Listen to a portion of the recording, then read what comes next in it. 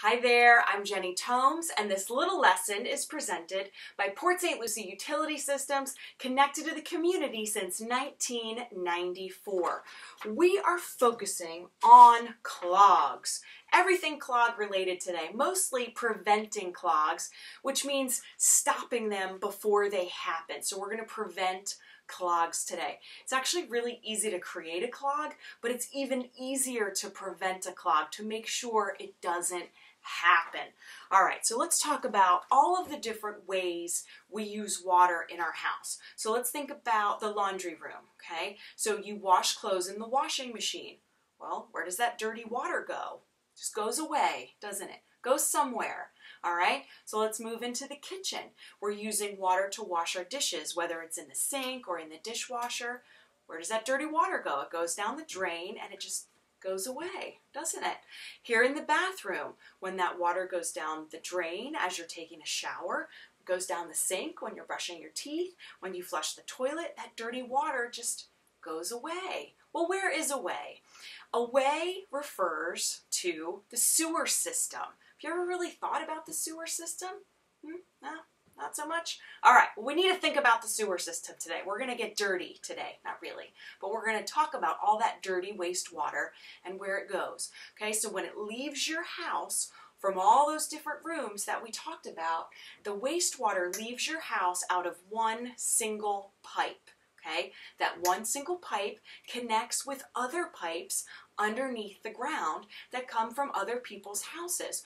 All those pipes are connected together and they all lead to the wastewater treatment plant where all that dirty water actually gets cleaned up.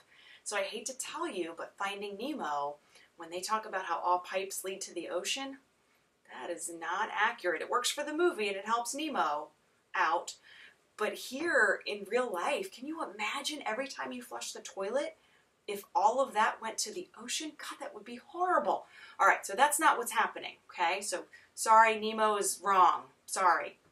I hate to be the one to break it to you, but Nemo is wrong. So all of the pipes that leave all the different houses in your neighborhood all connect to the sewer system, which leads to a wastewater treatment plant.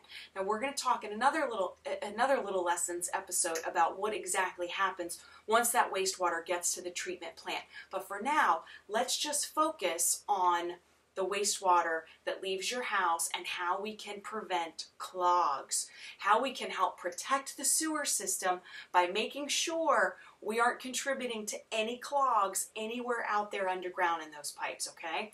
All right, so here's my pipe that leaves the house. It's not very big, is it? This is just a small section of it, but it's not very big in diameter, which means big around, okay? Now look at this end. You notice that it's got a coating here, okay? It's got a coating.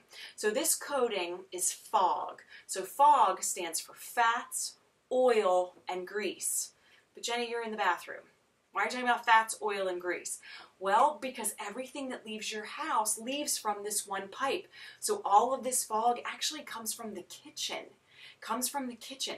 So think about if you fry up bacon in a pan, all of that grease that's left in the pan, if you're dumping it down the sink, it eventually will cool and harden and form a coating around your pipes.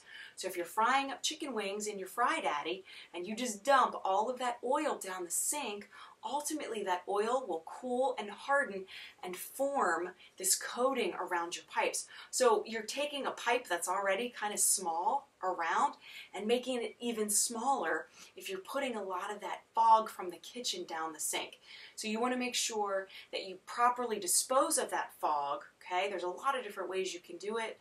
Some people will take the bacon grease, pour it in a can to let it cool. Some people freeze it, some people reuse it, but ultimately it needs to stay out of the sink. So whether you throw it in the garbage or whether you reuse it, you just need to make sure that it stays out of that kitchen sink, okay? Because otherwise, you're already sort of helping start clogs, okay?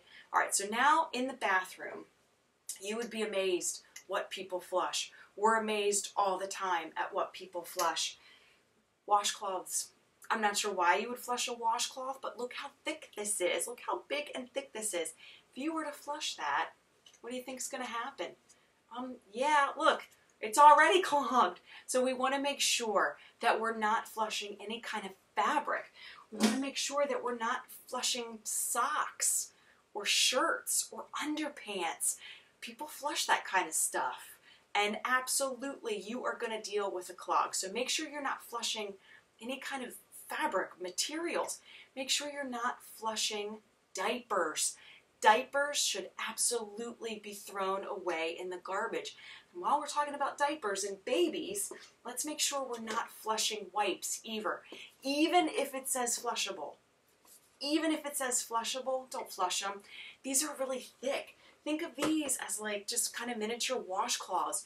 They're very, very, very thick. They're not going to break down anytime soon. So if you're flushing those, you've got a clog on your hands. Absolutely. This pipe will clog so easily if you're flushing things like wipes. So you want to make sure that you're keeping that stuff. Okay, so anything that's fabric, material, wipes, diapers. You also want to make sure, and I know you, if any kids are out there watching, I know that you guys would never flush your toys. But we find toys, we find cars, and we find Legos, and we find lots of like little pieces of things.